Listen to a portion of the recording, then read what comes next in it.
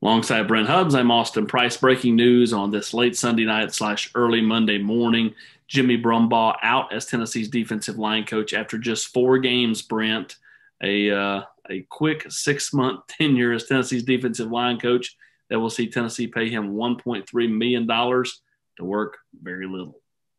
Yeah, I mean, this is not the move anybody saw coming today. When you talk about this defense, you talk about this team and their struggles against Kentucky, they were not very good in the second half in terms of defending the run. Kentucky ran up and down the field on them, and I thought the defensive line did get pushed around, but they didn't turn it over 4 times. I think if you'd have polled Vol fans, this was not the move they were anticipating.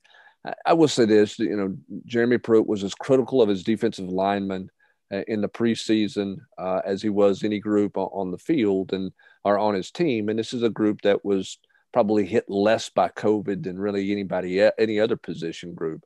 So I think there was some concern about just how Coach Brumbaugh was working out, how it was working out. But you didn't have spring practice and you had the COVID issues and everything else. So I don't think anybody saw this coming. I certainly didn't see it coming today. I didn't see it coming today. I didn't see it, um, you know, coming from an X's and O standpoint. Now, has he been dynamite on the recruiting trail? And I would say no. In fact, to the point that I think that all the knock on Tracy Rocker for his inability to recruit, I think basically it was a push there. I don't think Tennessee in any ways upgraded from a recruiting standpoint, going from Rocker to Brumbaugh. Austin, one question Tennessee fans will have as well is how does this affect recruiting moving forward for Tennessee? Well, obviously Tennessee still has Tyrion Ingram Dawkins that they're in on. That's a South Carolina, Georgia, Tennessee battle.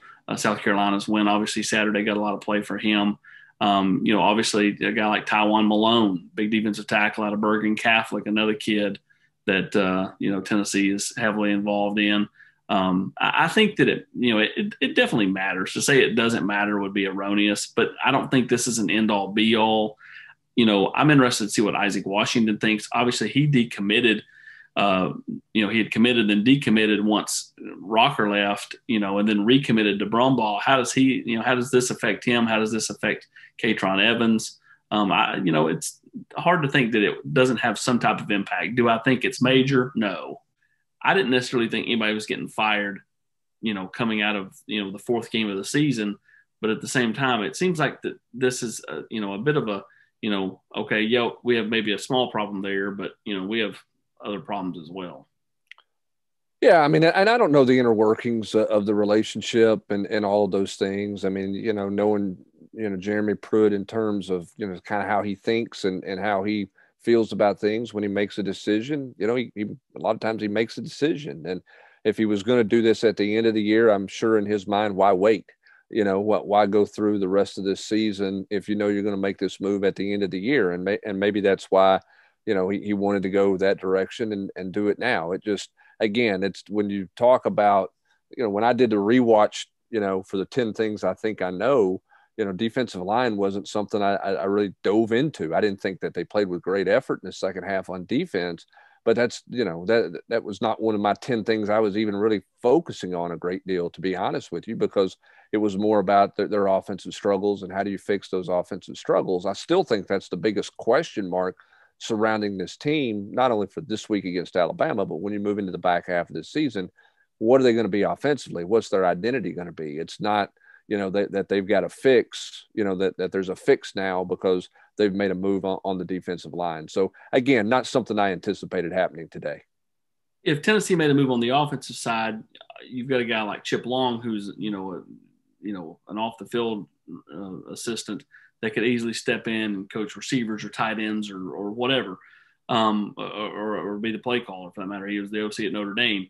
Defensively, though, they don't really have that luxury. They do have an extra assistant on the defensive side, and Jeremy is, let's call it, a defensive coach. Where do you think they go here with their defensive line position the next 6 games? Because, Tennessee's still got to coach them up and get them ready to play. Is it as simple as the head coach coaches the defensive line? I think it is for now. I mean, I think it is this week. I don't think you're going to have anybody in place now. Then you play Alabama, and then you got an open date. So perhaps you could, bring somebody in there, or you could reshuffle and do some different things. But I think for now, this is going to be Jeremy Pruitt's to coach. And they'll get a defensive analyst or a GA of somebody who's, who's helping and being involved, who will be involved there. I know Steve Caldwell's doing some things for the athletic department. He's a veteran defensive line coach, but I don't think that's a direction that Tennessee would go. I don't see that as being a place. Is there a guy that's in retirement or who's not working right now? Who's looking for something? I mean, John Jeremy Palermo's Pruitt. that lake house Hubs. I mean, Jeremy Pruitt's got a lot of defensive contacts out there, and we'll see. I mean, we'll see exactly kind of where it goes from here. I mean, again, this is not the move I anticipated today or this evening, but it's obviously something Jeremy Pruitt has decided to do. And from my understanding, Jimmy Brumbaugh was not at Tennessee's practice on Sunday evening, and that young scrimmage or the scrimmage with the young players.